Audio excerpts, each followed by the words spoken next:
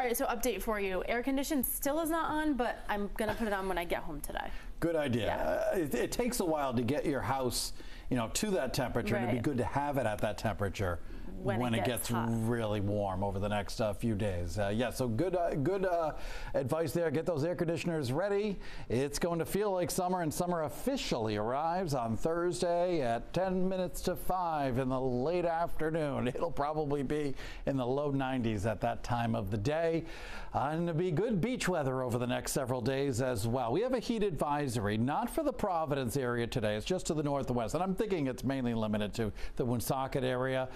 95, 99 degree heat index values expected for today. Now tomorrow that expands farther on off to the south and east from Wednesday afternoon right into Friday evening. Even in Providence, Warwick, Cranston, on over into East Providence, down into Bristol perhaps, Taunton, the Attleboroughs, all could be finding those heat index values of 95 to 99 degrees. We've got some sunshine outside right now. We are dry, 72, dew point at 65, so it's already pretty humid out there. Low to mid 70s elsewhere, 75 in Taunton, over New Bedford, 74. Westerly is at 71. Our threat tracker for today is just going to be a very warm and humid day, except for extreme northern Rhode Island. Now tomorrow into Friday, that's what this weather alert is really for. Hot, humid weather expected. Feel like temperatures 95 to 100 degrees, Providence on off to the north, and we could be looking at some air quality alerts as well, especially on Thursday perhaps.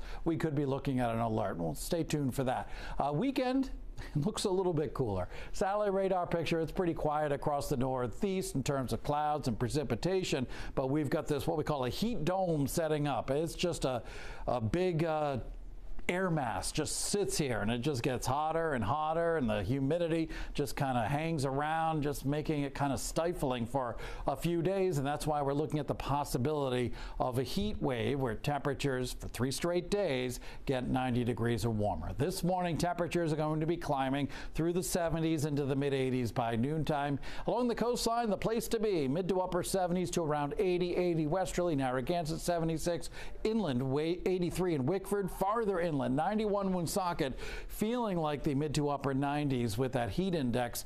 89 Attleboro, feeling like the low to mid 90s there. Cooler along Buzzards Bay, Westport, Dartmouth, New Bedford, all in the lower 80s. So yeah, great beach weather for the next several days at the beaches today. Sunny, dry, air temperature right around 76. Here's your 7-day forecast. Lots of sunshine for the next few days. Potential heat wave with hot, humid weather.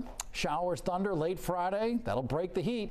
Low 80s over the weekend. Full forecast at WPRI.com. Here's Melissa with another check of your morning commute.